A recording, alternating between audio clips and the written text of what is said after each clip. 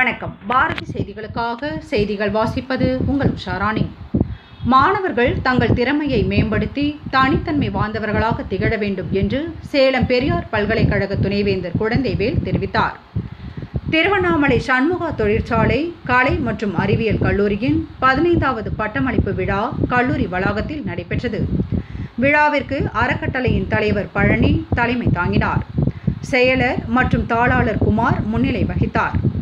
கல்லூரி முதல்வர் ஆனந்தராஜ் வரவேற்புரையாற்றினார். சிறப்பு அழைப்பாளராக சேலம் பெரியார் பல்கலைக்கழக துணைவேந்தர் குழந்தைவேல் கலந்து கொண்டு திருவள்ளுவர் பல்கலைக்கழக அளவில் தங்கப்பதக்கம் பெற்ற 4 மாணவர்கள், முதல் 10 இடங்களை பிடித்த 39 மாணவர்கள், நடப்பு கல்வியாண்டில் பயின்ற 1292 மாணவர்களுக்கு பட்டங்களை வழங்கினார்.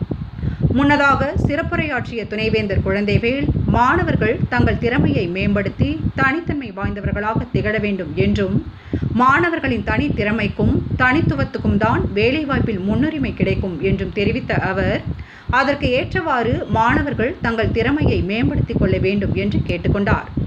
விழாவில் அறக்கட்டளை உறுப்பினர்கள், கல்விப்புல முதன்மையர் அழ உடையப்பன், பேராசிரியர்கள், அலுவலக பணியாளர்கள், பெற்றோர்கள், மாணவர்கள் என ஏராளமானோர் கலந்து கொண்டனர். முடிவில் பொருளாளர் Rajendra Kumar நன்றியுரையாற்றினார்.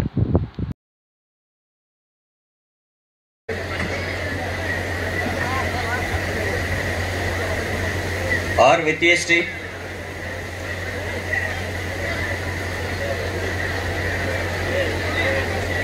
V Vijay Priya. Thank you, one and all.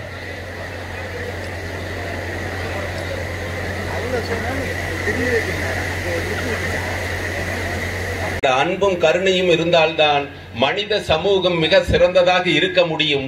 அந்த மனித சமூகம் மிக சிறந்ததாக இருந்தால்தான் மற்றவைகள் எல்லாம் நன்றாக இருக்க முடியும் என்பதற்காக தான் இத்தனை சுகபோகங்களையும் விட்டு அயராது உழைத்தார்கள். அயராத அந்த எதற்காக அன்பும் கருணையும். இது இரண்டும் குறைந்து விட்டால் நாட்டில் சுபிட்சகம் இருக்காது.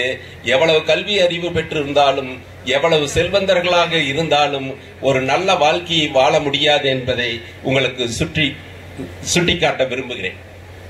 அடுத்ததாக ஒன்றை நான் உங்களுக்கு நினைவு கூறுகிறேன். பகவத்கீதையிலிருந்து, தன்னை அறிந்தவன் ஆசைப்பட மாட்டான், உலகத்தை அறிந்தவன் கோபப்பட மாட்டான், இதை இரண்டையும் அறிந்தவன் துன்பப்பட மாட்டான், ஆசையும் கோபத்தையும் விட்டுவிட்டால் துன்பப்பட மாட்டான் என்று பல ஆயிரம் வருடத்திற்கு முன்னாலே சொல்லிக் கொண்டு போயிருக்கிறார்கள். அதையும் நாமல் எடுத்துக்கொள்ள வேண்டும் என்று நான் உங்களுக்கு கேட்டுக்கொள்கிறேன்.